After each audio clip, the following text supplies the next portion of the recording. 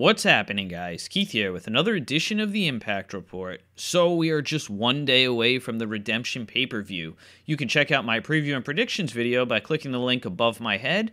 So let's get into things. This past week's Impact drew 373,000 viewers and ranked 113 on cable's top 150. Not a huge drop-off from last week's, I believe, 382,000 viewers, which isn't a shock that it dropped off because the show is mainly a recap and just a lot of video packages getting you hyped up for the Redemption pay-per-view. So I expect strong numbers to continue after Redemption as well. So we have learned of a departure from the company, and that is Tyrus.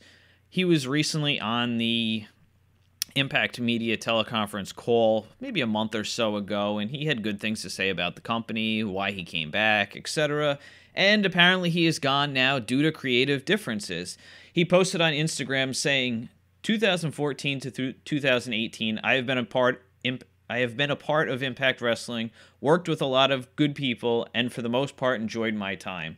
Having said that, as I've grown, change is good. And there definitely have been a lot of changes, and today, after much contemplation, it's time for me to move on from Impact. Creatively, we just don't see eye to eye on anything, and I beat EC3, so I'm good. I wish them well in their future endeavors. Hashtag enough said. So, not a huge loss here. I mean, I understand, he probably wanted to be booked in the main event, and Impact had other plans, so it is what it is, pretty much.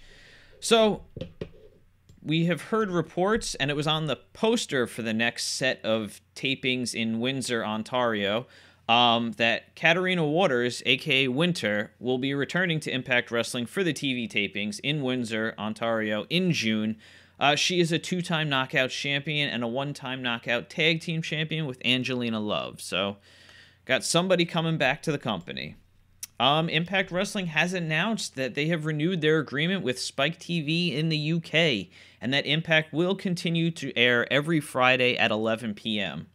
They also announced that Impact will be also available on demand for every week on the Global Wrestling Network app at the same time it airs in the US, which is 1 a.m. Friday UK time. So, good stuff for the UK fans. I believe they said that the Redemption pay-per-view will be available Wednesday for people in the UK. So we have learned of our next Twitch taping. Impact Wrestling will be partnering with Pro Wrestling Revolver on May 5th in Iowa. The title looks to be Penta Does Iowa. There's a few matches announced for the show. So far, it was Taya Valkyrie versus Jessica Havoc, Tommy Dreamer versus Jake Manning, and a House of Hardcore match, I believe, and Pentagon Jr. versus Jimmy Jacobs. So, another promotion we're working with, and another show that should be good. So, Scott D'Amore was recently interviewed by Sports Illustrated's Justin Barrasso. He talked about the Alberto El Patron departure, his reasons for coming back to Impact Wrestling, building relationships with other promotions, building trust with the fans, learning from past mistakes, and their plan for the future. ImpactWrestling.com has this article, or a link to the article on their website. It's a pretty long read, but it was good. Definitely worth checking out. Just more positive things for the company. And last but not least, we have the Scott Steiner teleconference. This was interesting.